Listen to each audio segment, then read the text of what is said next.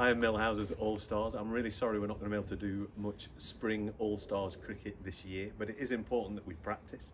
England are the world cricket champions right now, but of course they're getting really old, and soon enough they'll need you to take over as the world cricket champions, and the only way that you can do that is if you practice lots. So we're going to come up with some ideas that you can practice outside, and next time we'll come up with some ideas that you can do indoors. I've got my helper with me today. What's your name, helper? Zach. Okay, Bob, welcome to everybody. And what are you going to start off by showing us first, Bob? So we're going to do some catching practice. So what we're going to do is throw the ball in the air and see how many times you can clap without dropping the ball, and each time you do it you can beat your new record. So I'll show you what to do.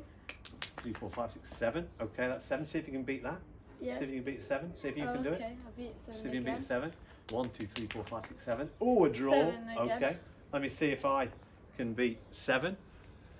1, 2, 3, 4, 5, 6, 7, 8, 9, 10, 11, 12, 13, 14, 15, 16, 17, 18, 19, 20, 21, 22, 23, 24, 25, 26, 27, 28, 29, 30, 31, 32, 33, 34. 34 is my record, and I'll try and beat that next time. Okay. So that's catching practice. Next, we're going to do some batting. Some batting practice. Okay.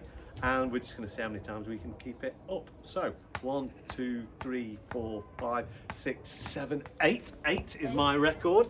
So let's see if you can beat that, Bob. Easy. Okay, easy. Yeah. Let's see. 1, 2, 3, 4, 5. It's just 6 then for Bob.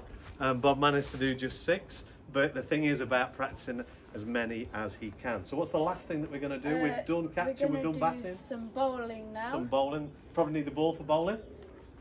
Yeah. Okay. So what you're going to do is do the windmill shape and carry on, sort of look for something in a straight line and sort of aim at that, but don't let go of that. Don't let go of the ball. I didn't mean to let go of the ball.